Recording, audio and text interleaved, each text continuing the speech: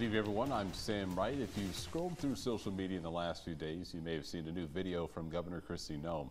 In it, she praises a Texas company for the dental work she received in their office. The last half hour, we've learned she now faces a lawsuit over that video. The consumer advocacy group at Travelers United filing the suit, claiming the governor has done an, quote, undisclosed advertisement for the company Smile Texas. More on that in a moment, but first, here's First Alert investigator Beth Warden. Amidst a sea of videos from Governor Noem regarding current affairs and politics, a new video is gaining attention. Well, hi, I'm Kristi Noem. I'm the governor of South Dakota. Describing a trip to a Texas dental firm. Fix my teeth, which has been absolutely amazing. South Dakota Democratic Executive Director Dan Aller says politicians on a national scale are not allowed to make similar endorsements. At the federal level, the Hatch Act covers a lot of these types of issues with surrounding whether or not you can do endorsements. As far as I know, at the state level, we don't have those types of laws. I love it. I love that my bite is better. Just because it's legal doesn't mean it's ethical. And I think that's really the crux of this.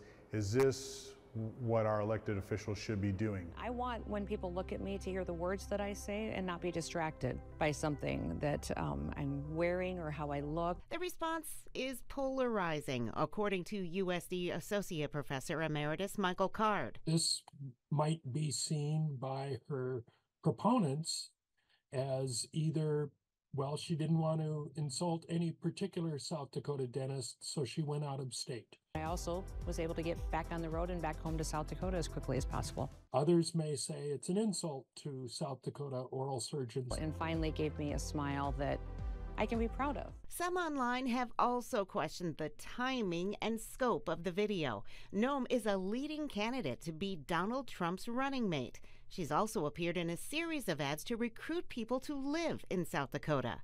Supporters may applaud Governor Noem for embracing an opportunity. Some of her opponents would argue is that this is unbecoming of a governor of a state to do a product endorsement for a particular firm. In Sioux Falls, Beth Warden, Dakota News Now.